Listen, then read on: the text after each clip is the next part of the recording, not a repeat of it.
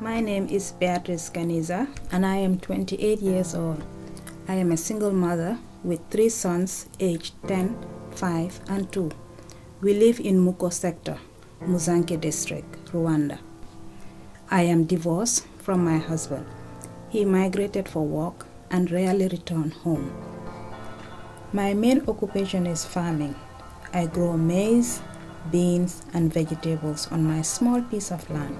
I also sell vegetables in the village market, but the amount I earn is not enough to cover the day-to-day expenses.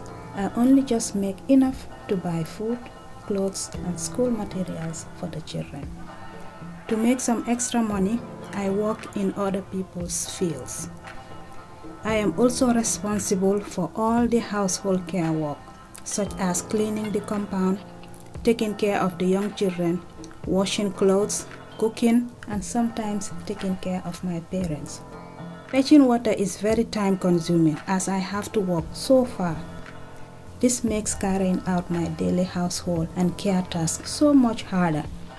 I need to rest after work, but I don't have enough time. Doing all of this work really wears me down. Because of this, I suffer from constant back pain and headaches. When I need to sell vegetables in the market or work in other people's field, my eldest son helps out. He fetches water, collects firewood, cleans the compound and the house, takes care of his siblings. But this is too much work for a 10-year-old. He gets very tired having to go to school, then do all this work.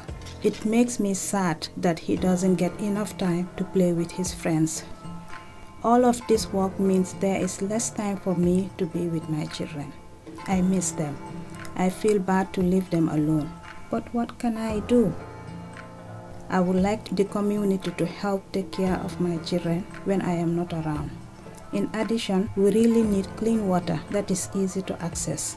This will help so much. Furthermore, the government should provide seeds and fertilizers to increase farming production.